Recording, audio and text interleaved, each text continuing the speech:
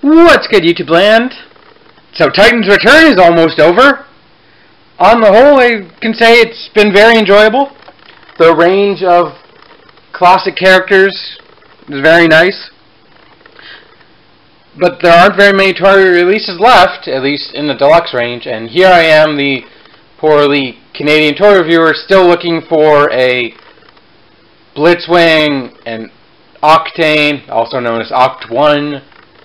But screw all that. Let's take you all the way back to Wave 1, and one of the toys I honestly didn't want to get, but am thankful I did get now. Just got now. It's Hardhead. So here we have to take a look at the packaging. Titan's Return, Furos, and Hardhead.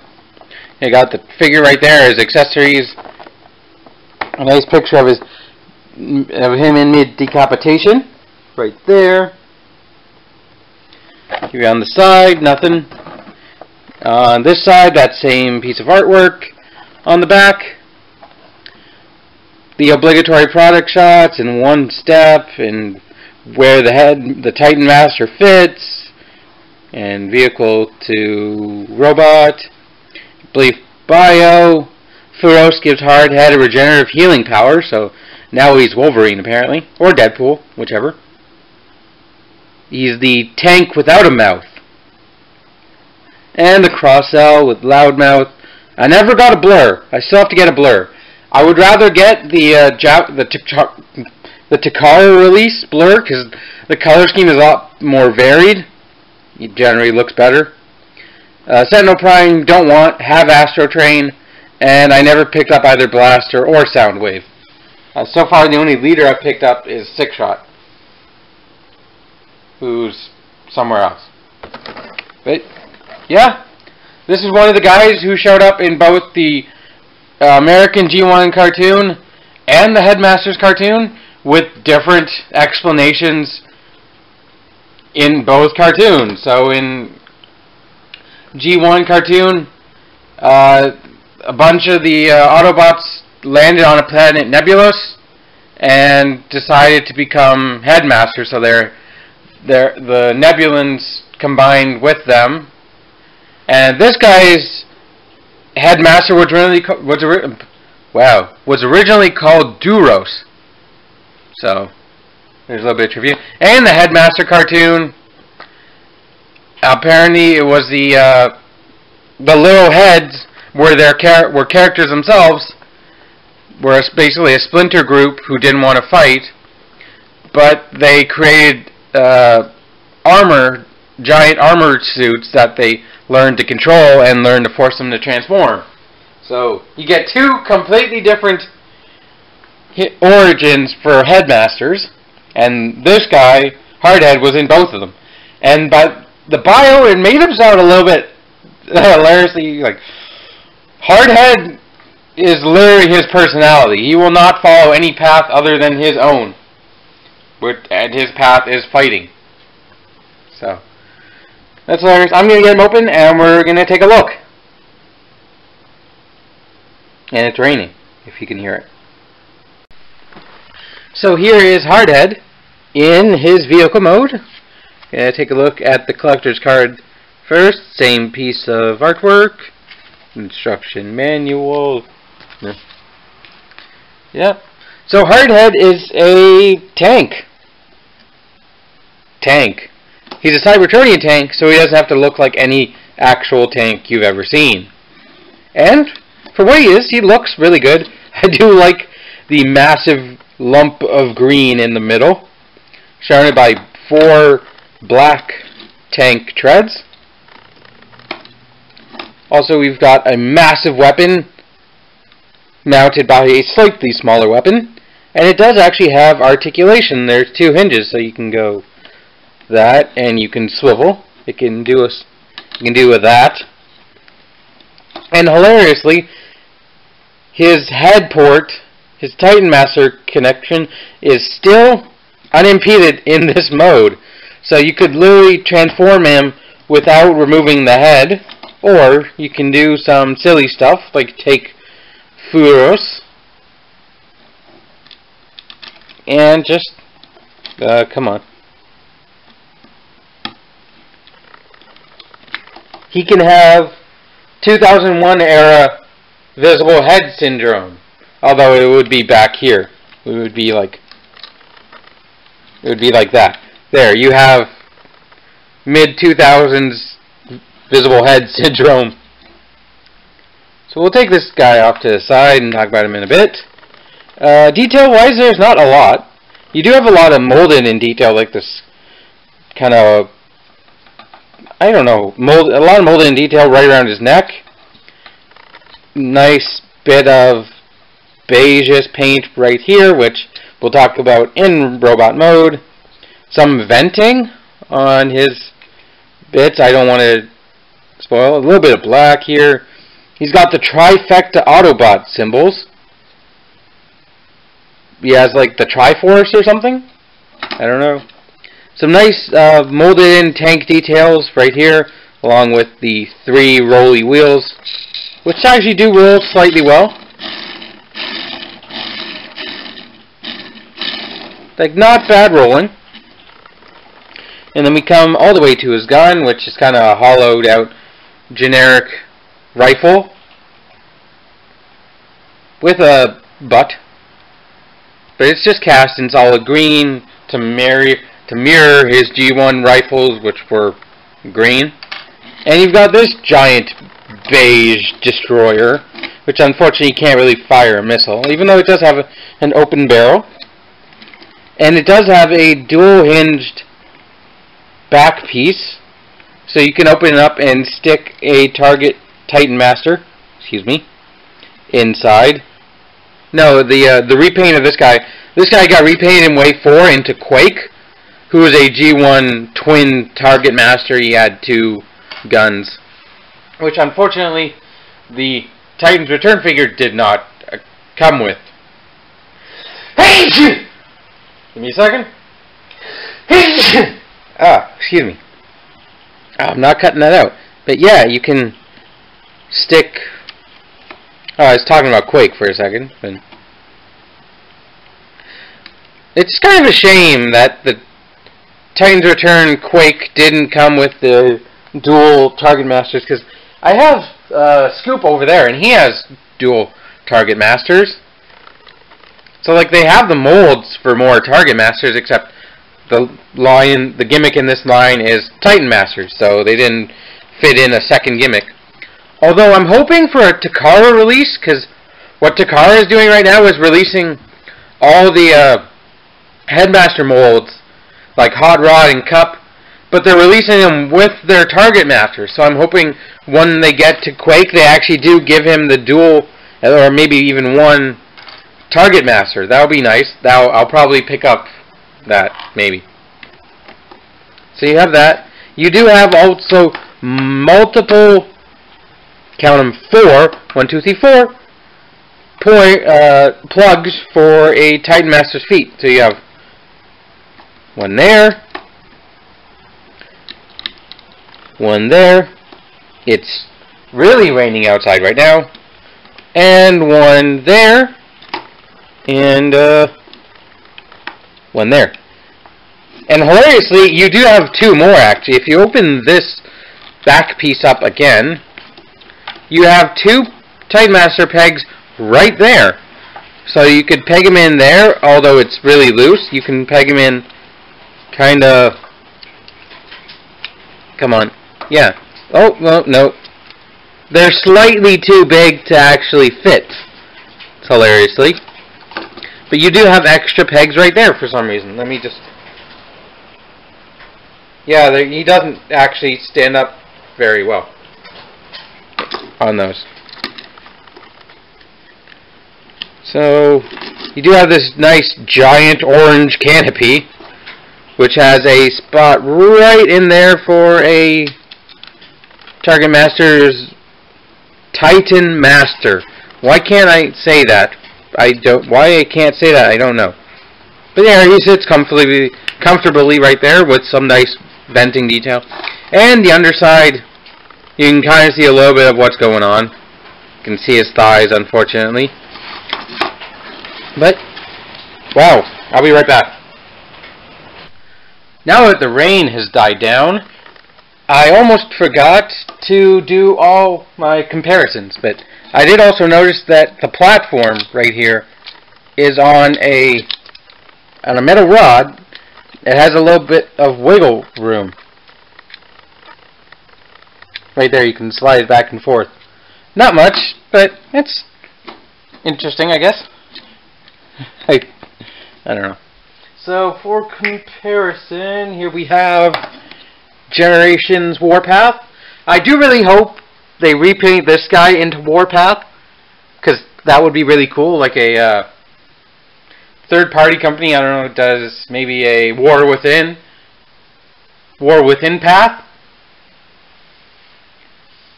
That'd be cool. Also, here we have Deluxe Tankor from the Generations line. Deluxe FOC WFC Megatron. Probably one of my favorite tank formers. And for Voyager class, we have Dark of the Moon Shockwave.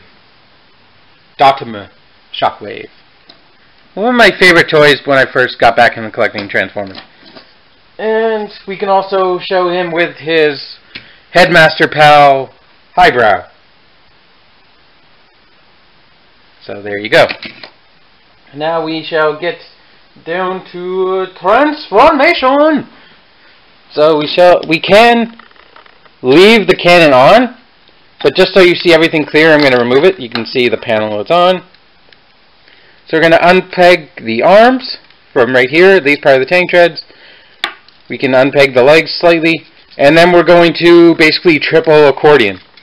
So we're going to bring this, is it unpegged? You have to unpeg that.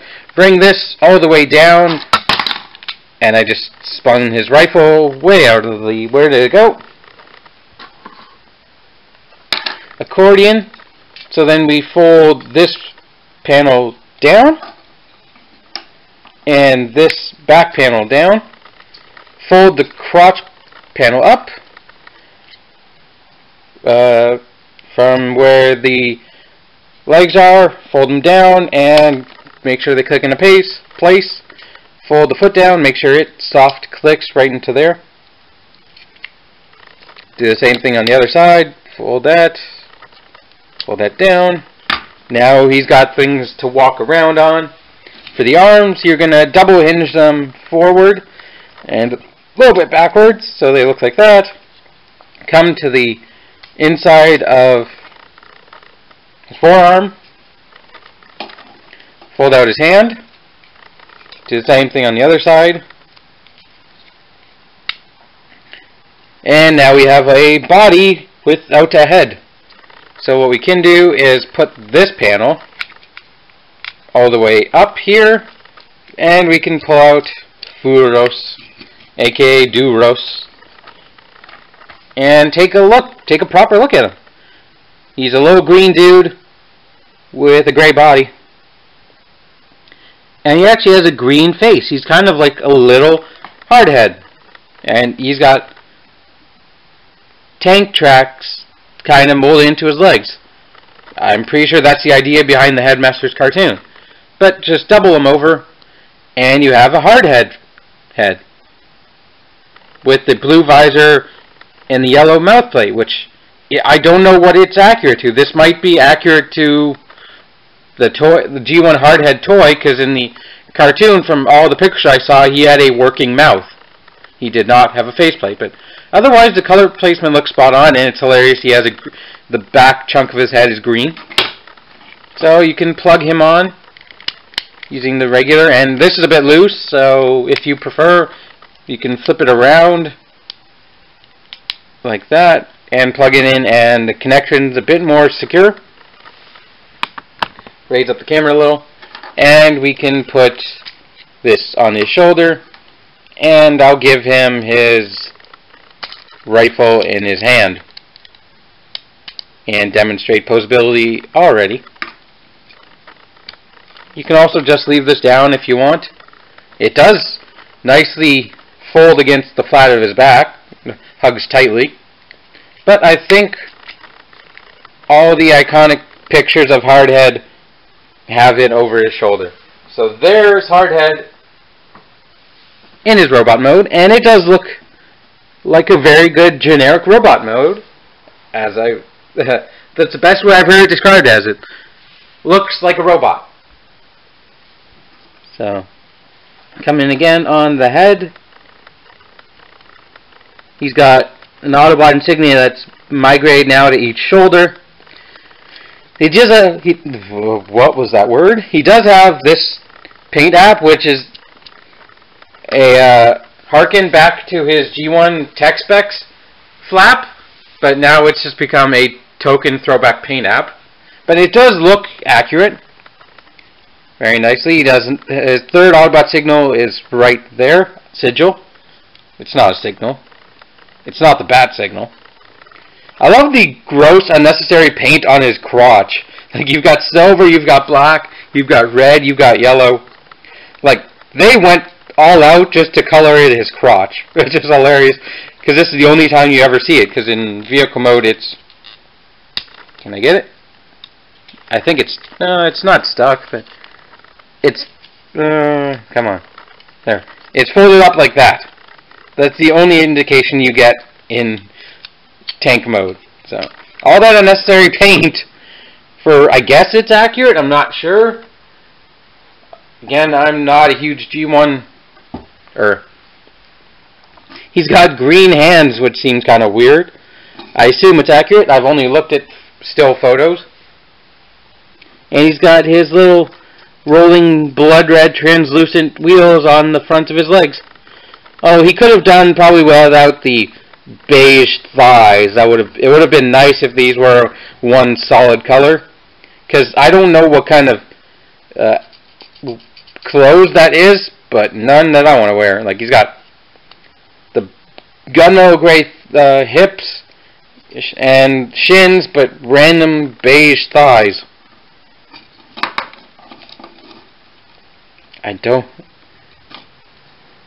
Overall, looks good. Very clean. All you've got is a tank cockpit on his back.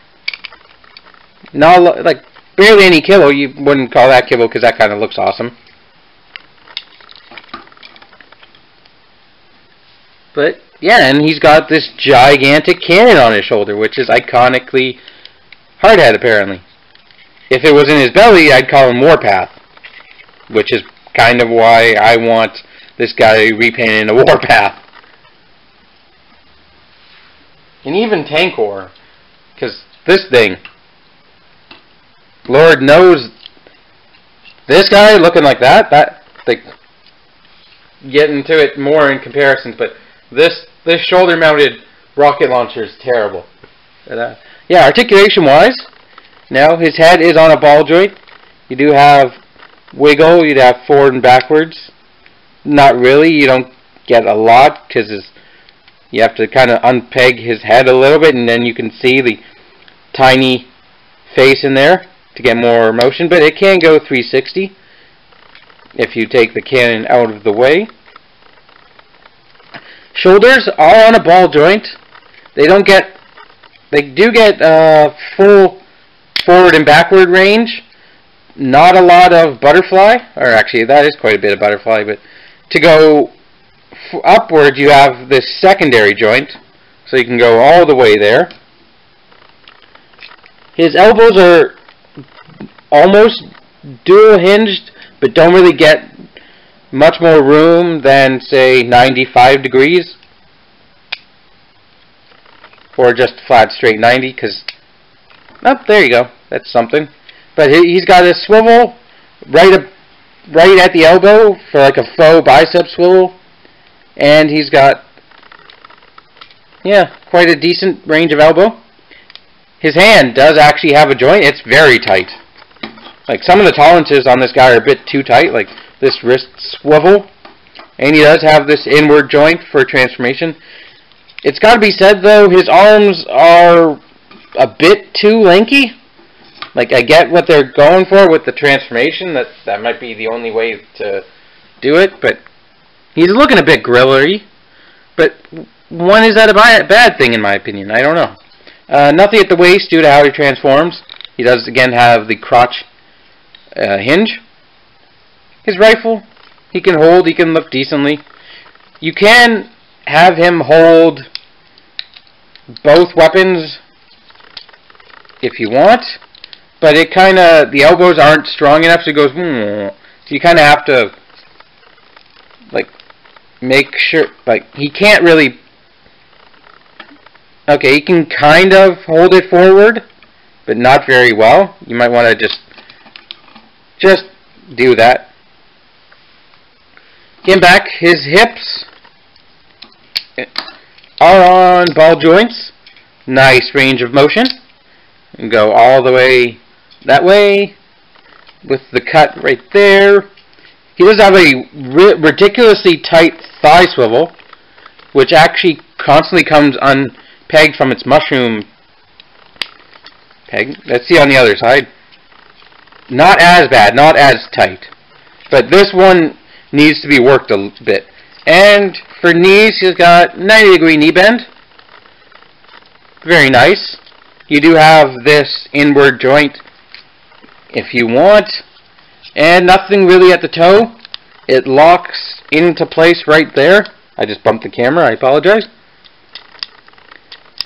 And unfortunately, nothing for heel spur. So it's kind of, he's notoriously hard to balance with his lack of heel spurs. But, yeah, overall, I don't know why I decided to skip out on this guy, other than I had no idea who he was at the time. Like, I picked up Scourge because I'd heard of Scourge, at least I'd heard that name. Highbrow, okay, I've seen Thew's videos, I know who Highbrow is. Like, this guy, he kind of hit the, I don't know who that is, but now I picked him up, and I'm kind of glad I did. Although, I picked him up for more than I think he's worth. I picked him up for $24.99. So, yeah. If you're going to get him, be wary of markup. But, now, for comparison. So, again, for comparison, here he is with his buddy Highbrow. Hi, Thew. Wait, I'm not Thew. Damn it. That joke doesn't work. Here he is with Megatron.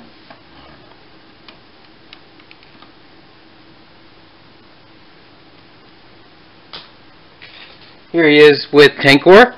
And you can kind of see why I would like the Titans Return Tankor out of this mold. Because, like, over-the-shoulder cannon, like, tank treads become the legs. Like, it looks like a good kind of work. Maybe. Here he is with Warpath. How did I do so wrong? What did I do to you, Warpath?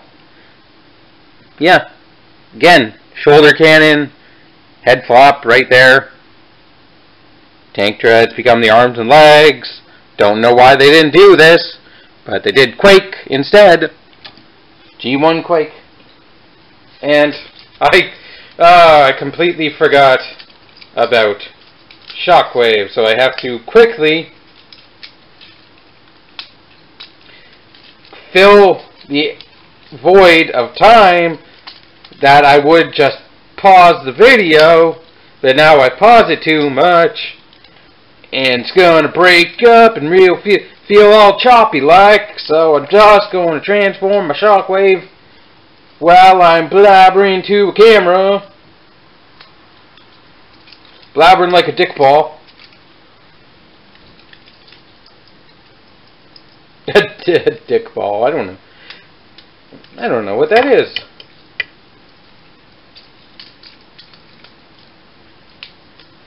Maybe I should do that 10 shots, 10 bots kind of video, you know? Where you get drunk while reviewing toys. That sounds like a good time. Here he is with Dark of the Moon Shockwave. Still one of my favorite movie toys.